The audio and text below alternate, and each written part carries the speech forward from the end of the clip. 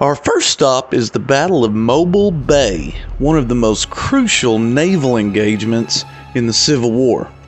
It occurred in August 1864 and was fought between the Union Navy, commanded by Rear Admiral David Farragut, and Confederate forces under Admiral Franklin Buchanan. The Union's victory at Mobile Bay marked a significant step towards cutting off Confederate supply lines. Moving on to the Battle of Selma, which took place in April 1865, Union forces led by Major General James H. Wilson clashed with Confederate defenders under Lieutenant General Nathan Bedford Forrest.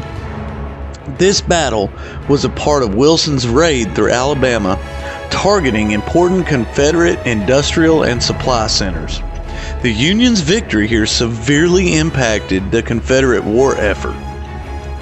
Our next battle is the Battle of Spanish Fort, which occurred from March to April of 1865. Union forces commanded by Major General E.R.S. Canby laid siege to Spanish Fort, defended by Confederate Major General Dabney H. Maury. This siege was a part of the broader Mobile campaign and eventually led to the Confederate surrender of the fort, contributing to the Union's control over the region. Let's now discuss the Battle of Days Gap, a lesser-known engagement that happened in April of 1863. Union forces led by Colonel Abel Strait clashed with Confederate forces commanded by Brigadier General Nathan Bedford Forrest. This battle showcased Forrest's tactical brilliance as he effectively thwarted Strait's attempt to cut off the Western and Atlantic Railroad.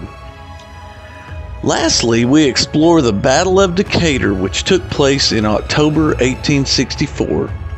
Union forces under Brigadier General Robert S. Granger faced Confederate defenders led by General Stephen D. Lee.